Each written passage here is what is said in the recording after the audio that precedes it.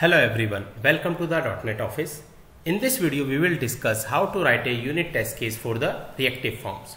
So in the Angular, when we are going to design any page like registration page or the login page, that we can do either using the reactive forms or the template driven forms. So in this video we will see how to write a unit test case for like the template is designed with the reactive forms. If you want to know more about the reactive forms, you can go to my Angular tutorial series where you can understand like how we implement the HTML form using the reactive form. So basically a reactive form is used to design the like HTML page using the structure of the form in the component class, and we create this form model using this form group, form control or the form arrays, and we can also define the validation rules over the HTML controls. Like if I'm going to have an email address, so over that if I want to put a validation control, I can do that. And if we are going to design a reactive forms, then we have to import the reactive form module from the Angular forms package, and we have to define it inside the app module.ts file. So these are the couple of the things we should remind when we are going to design a form using the reactive form. So let's go to the Visual Studio and see like what I have designed. So here I am using the form group as a registration form here, and ng submit. Like when we are going to click on the submit button, then we are triggering this method, and this method is defined here. You can see it here. Now next thing is, so I have taken couple of the div, and first div is this, and here I have taken the title like Mr., Mrs., Miss. So this one I have taken here, and here I am checking like on the submit button it is containing the error or not error.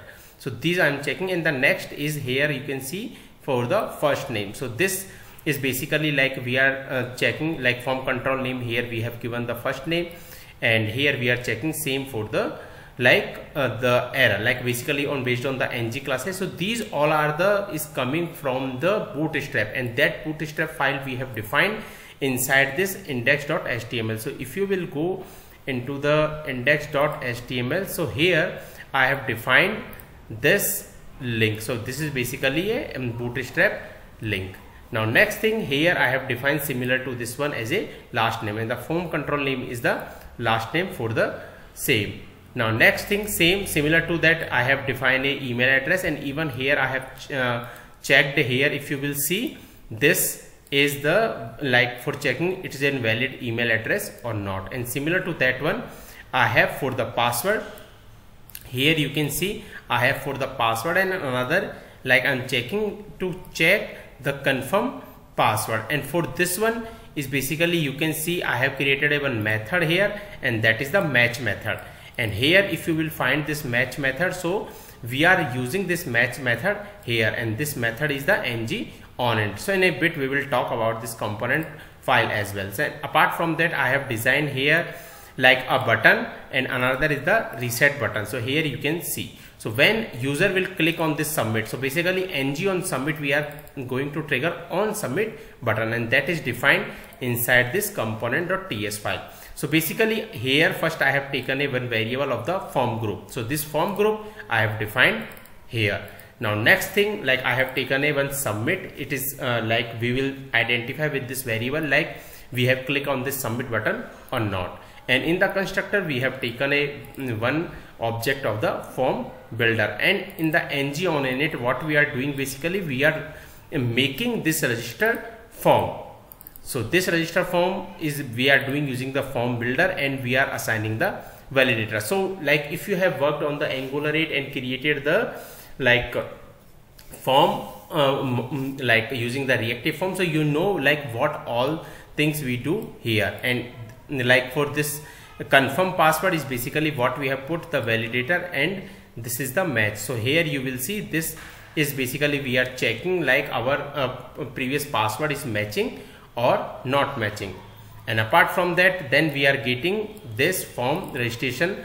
It is basically returning the all the controls which we are having. And on the ng submit what we are doing, we are triggering one alert message from here, like we are appending all the value control value to this one, and then we are triggering the alert. And on the reset is basically we are resetting all the like all the form control value. So if we will run this application and if you will go on the browser, so it will look like this. So it's basically registration link, and here you can see it form like this. So if I will click, so it is saying like all the fields are mandatory. So you can select anything from here, and here you can give any value. So like this. So and here I'm giving, so this if you want to see, so 1 2 3 4 5 6 similar to this one. So here also it is same, and if I will click on this, we can see our alert message, and here all the value it is coming. So for all this we are going to write the unit test case. So for writing the unit test case, we have to go into the registration component.specific file, and here first thing what we have to do, so all these things are automatically generated because we are writing the unit test case for the respective file only. The thing which we have to do, we have to import this reactive form module. So that is important for us, so that we have to import it, and after that we have to write the unit test case. So first unit test case we are going to write, let's see. So we will write it for the first name. So this is the like test case. So basically what name I have given as a first name check. So here using this registration form, so this is the basically an object which we are having here. So if you have seen, this is this variable we are having, so through that we are getting the control. So what is the control name we have given here? So if you will see here, for the first name we have form control name is this first name, so that we are getting from here, and then we are checking like it is in valid. So at point of this time it will not be valid, like it will be falsy, and the reason is because we didn't set any value to this one, that's why it is in mandatory field and it will be falsy, and it is in required, so that's why we are saying yes, it will contain an error of the required and it will be truthy. So let's run the test case and see what it gives the result. So at point of this time, it is basically like first we are taking the control, and then we are checking either it is invalid or it is in required. So based on that we have written to be falsy and to be truthy.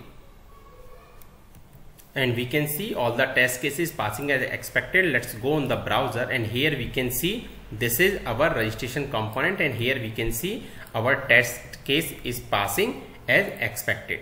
Now next test case we will write with the valid first name check.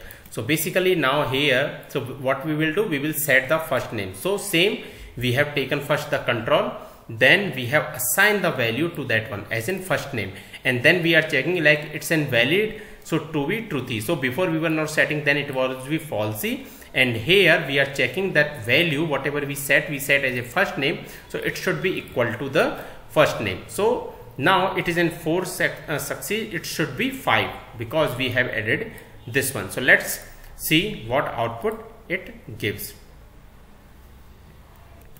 So we can see 5 test cases passing as expected, and if we will go on the browser, we can see our test case is passing here also. So this is the way we can check with the reactive forms, like it is in required field, then we can see with this, or if we want to set the value, and then with the value also we can see. Now next test case we will write for the email address. So first test case we will write with the invalid email address. So similar to the first name, I have taken the email and then I have set the value, but it's not a correct email address. So basically what we are checking here, it is invalid, so it's not invalid, so that's why it is saying to be falsy, and here we are saying like this email contain the errors, so it is saying true. So now let's save this one and check here.